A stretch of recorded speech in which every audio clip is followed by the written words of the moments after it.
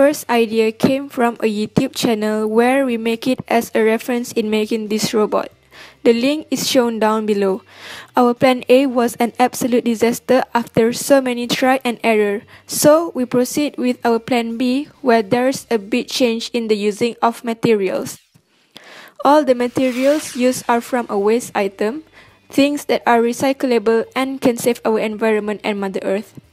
The things we need for making this robot is 9-volt battery, wire, motor, on and off switch, super glue, satay stick, straw, ice cream stick, cardboard, used box, rubber band, scissors, Exacto knife, and ruler.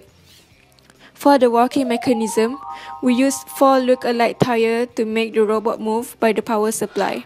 In making this robot, we have to spend some of our money to buy the motor because we had done almost 4 different ways to make it move but it still won't. But we're able to find a way to overcome this problem. And this is how our final project looks like. Please enjoy and like our video. Thank you.